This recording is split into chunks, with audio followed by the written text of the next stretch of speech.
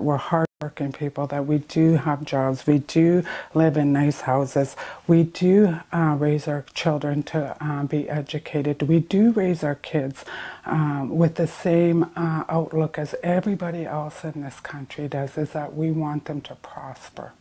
We want them to be able to live off the land the exact same way we have prospered from it, but in the new age and day.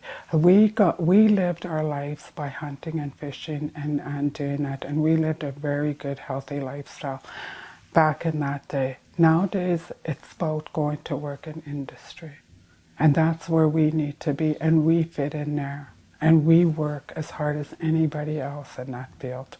And that's what I want to be able to say to the world, is that we're not lazy welfare bums. We never will be. I'm a mother of 4. All 4 of my kids are highly educated and work, because I'm not going to be a mother that's going to sit around and listen to them make up excuses, about how this is being impacted. They need to be a part of society.